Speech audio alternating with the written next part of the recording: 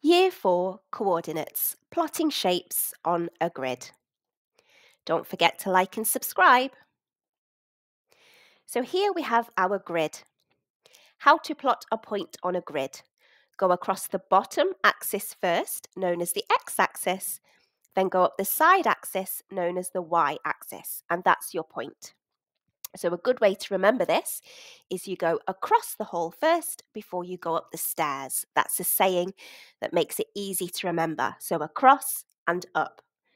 So here we have some instructions, some coordinates to plot. 1, 4. So what that is telling you to do is to go 1 across and 4 up. And you can see where the red dot is. That is your point. So we've gone 1 across the x-axis and 4 up the y-axis. You may want to get your own grid paper for this, or you can draw your own grid, 6 squares across by 6 squares up, because we're going to be plotting some coordinates and then forming shapes. Once you have an instruction, you may want to pause the video while you have a go at plotting the coordinates and drawing the shape. If you just want to watch, then that's fine. So here we have our coordinates. So first of all, point A, 2, 2. So you're going 2 across and 2 up.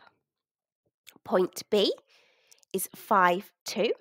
So 5 across the x-axis and 2 up the y-axis. And point C, 3 across and 5 up.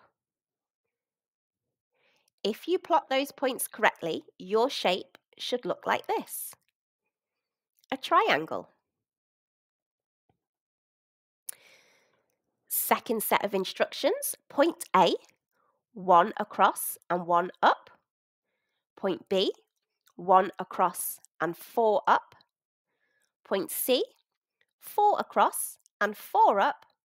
And point D, 3 across and 1 up.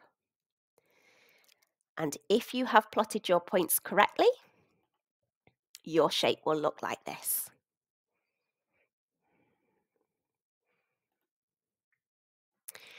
Next set of instructions, point A, 2 across and 2 up. Point B, 2 across and 5 up. Point C, 5 across and 5 up. And point D, 5 across and 2 up. If you have plotted your points correctly, your shape will look like this. A square. Well done, everyone. I hope you found that nice and easy. I'll speak to you again soon.